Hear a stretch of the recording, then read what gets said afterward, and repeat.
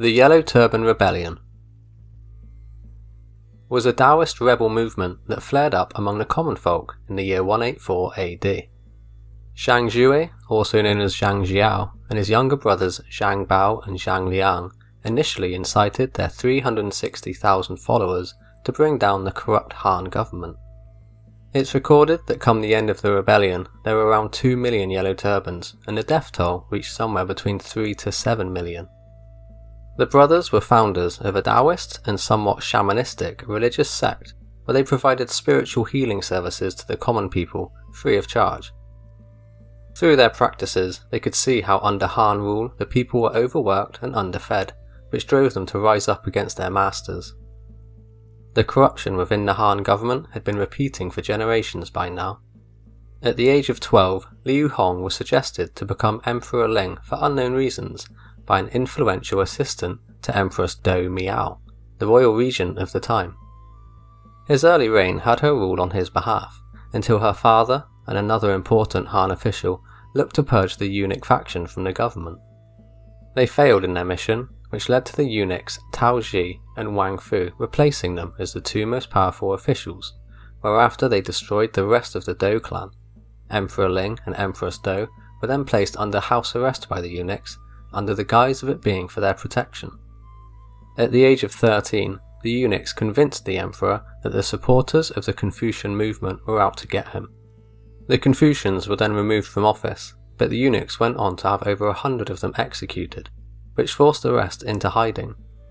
An underground network provided shelter for them under anonymous leadership at the time, but was later revealed to have involved Yuan Shao and Kong Rong. The turmoil within the Han Empire went on throughout the years. A vandal once slandered the eunuchs by writing on the palace gate, causing thousands of arrests and a false accusation that led to the execution of an entire family, including the children.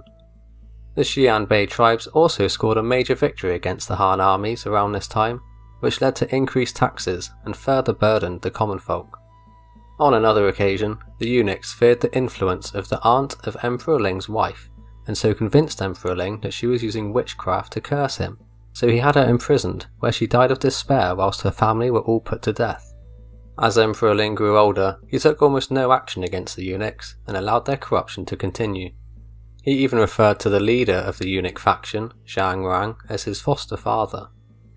In the year 178, at 22 years old, the emperor seemingly encouraged corruption by selling off political offices for money. He even allowed the buyers to pay in installments if they could not afford it initially, which obviously led to widespread corruption on a whole new level.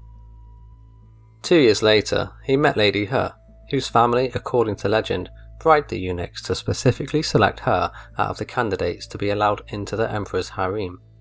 She was made an empress after she birthed the emperor a son named Liu Bian, who went on to become Emperor Shao. As Emperor Ling was fond of creating gardens, his projects became more expensive as time went on, which led to him fragrantly spending money on lavish projects. He demanded a direct tribute from all commanderies to do so. This increased the strain on the people even more, as government officials struggled to afford the new costs. Things had gone from bad to worse with no sign of any improvement. The lands were also struck by natural disasters, which in accordance to the mandate of heaven dictates that the emperor was losing faith with the gods and that his time was coming to an end. Those affected by the disasters were forced to move south, where the peasantry were exploited even more, and life was much more difficult. This led to an increase in activity amongst gangs and bandits, some of which eventually grew into private armies. In the year 184, Zhang Jue gave himself the grand title of Great Teacher, and also proclaimed himself as General of Heaven. Zhang Bao was named General of Earth, and Zhang Liang was titled General of the People.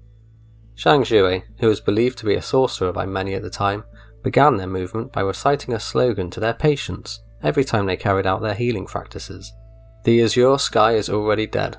The yellow sky will soon rise. When the year is Jiazi, there will be prosperity under heaven. Jiazi is the first year of a cycle within the traditional Chinese method of recording time, which would occur in the year 184. Zhang Jue sent his followers to write Jiazi so everyone can see it in white talc everywhere and anywhere they could, especially on any government or imperial property. Zhang Jui's gatherings would involve many different activities that he practiced to heal, such as music, communal activities, group confession, dancing, trances, fasting, incense burning, sermons, or even storytelling. He didn't discriminate against the so-called barbarians of the time and happily welcomed anyone to join his movement. Several Xiongnu leaders had lent their support towards him. As to them, he appeared to have a direct link to the heavens. Zhang Jui predicted the downfall of the Han government and the emergence of a new greater one to his people, which greatly increased his popularity. As his movement spoke of and prepared for war, its members donned yellow scarves around their heads to symbolize their allegiance.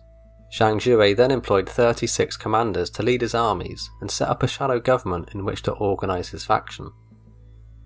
Zhang Jui set April 184 as the date to start the rebellion, and sent Ma Yuan-yi to gather many yellow turbans from Jing and Yang provinces, then to lead them all to Yi. Ma Yuan-yi would often visit the capital, where he had built up relations with 2 of the eunuchs there, who agreed to lend their support when the time comes. There was another founding member of the Way of Peace, but he had been left out of the Yellow Turban movement by Zhang Jui and his brothers, and so sought revenge by reporting Ma Yuan-yi to the guards, which led to his arrest, execution, and dismemberment the next time he entered Luoyang. As Emperor Ling was now aware of their presence, he launched an investigation into their movement where hundreds were arrested and executed. 2 months prior to when Zhang Jui had initially planned his rebellion, he discovered the imperial forces were searching for him. He immediately sent messengers to the pockets of yellow turbans throughout China to take action right now. For the next 10 days, he led his 360,000 followers to various towns and villages, attacking government offices and seizing commanderies. But the sheer volume of his undisciplined soldiers meant that many innocent buildings were also pillaged. Zhang Jui and his brothers led the bulk of the Yellow Turban Rebellion from near where they grew up in Ji province. Many more uprisings sprouted out throughout China during the next 2 months up until April 184, when Emperor Ling appointed his brother-in-law He Jin as the General-in-Chief of the Han Imperial Army.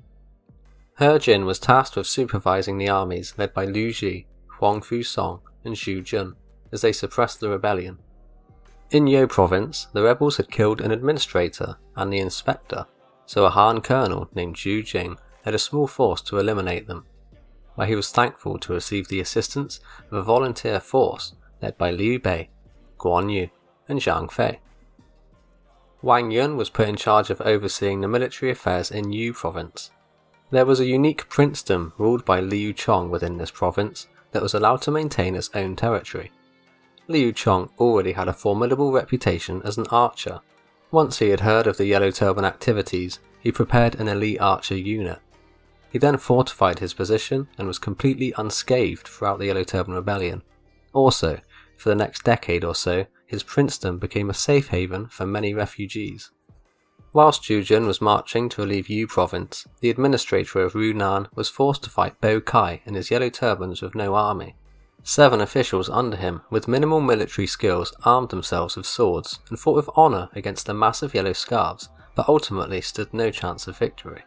When Zhu Jun did arise, he was driven back by the rebels, but was later reinforced by Huangfu Song and Cao Cao, who, with his cavalry unit, was able to greatly assist in driving the enemy back.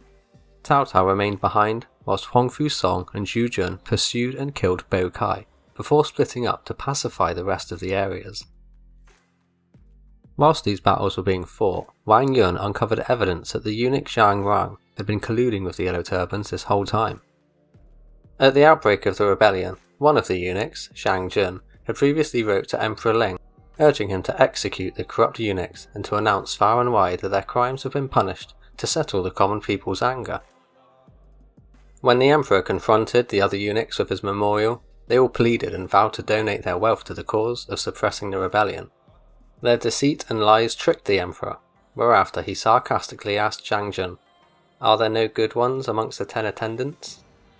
Zhang Jun filed the same recommendation at a later date, but this one mysteriously never made it to the emperor's office. It was when the emperor had earlier ordered an investigation into the Yellow Turban movement that Zhang Rang bribed them to frame Zhang Jun, whose following imprisonment, torture and death ended his interference with the other eunuch's schemes. When the Emperor eventually learned of Zhang Rang and the other eunuchs' involvement with the Yellow Turbans, he had 2 of them executed, but merely scolded Zhang Rang and let him continue his business as usual. As law and order was not upheld within the imperial court, Wang Yun was forced to flee to the countryside, but later returned after Zhang Ran had passed away. The rebels in Jing province, led by Zhang Mancheng, had killed an administrator and seized a commandery's capital. The administrator's replacement had rallied the local regiments and managed to clear the area before Zhu Jun's imperial army arrived. Xiao Hong then took over command of the Yellow Turban forces, but was defeated once the Han subjects learned of his position and combined their armies to over 18,000. Han Zhong then took over and fled with his followers to Wancheng City to seek shelter. Zhu Jun set his army up poised to attack from one direction, while secretly entering the city with 5,000 men from the opposite direction, whilst also initiating a siege. Han Zhong was terrified and wanted to surrender to Zhu Jun, but he didn't accept his offer.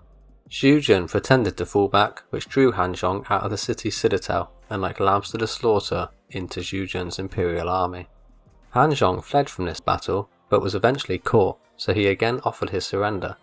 This time it was accepted, but it didn't guarantee his safety, as a colonel who served under Zhu Jun for whatever reason hated Han Zhong and so had him executed anyway.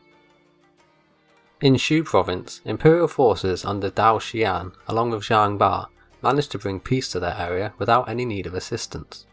Sun Jian, who currently resided in Shu, and a handful of capable warriors, had come from this area and signed up with Zhu Jun to assist against the Yellow Turbans. In Yang province, the rebels had set fire to many buildings, but the administrator of Lujiang Commandery had recruited able-bodied men to put out the fires, and went on to restore peace to that region by himself as well. In Ji province, Lu Ji had taken the fight to Zhangjue and successfully pushed his main force back where he began to lay siege to them.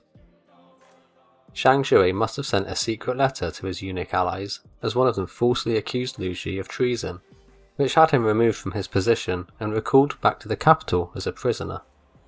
Dong Zhuo replaced Lu Ji on the front lines, but failed to make any progress with the siege and retreated. Huang Fu Song had made his way to the area by now, and just defeated 7,000 rebels and their leaders, so was asked to take command of Dong Zhuo's men to go back and finish off Zhang Jue. In the coming battle, Zhang Jue passed away from illness, but his brother Zhang Liang took over and inspired his men to fight harder, which prevented Huang Fu Song from overcoming their position.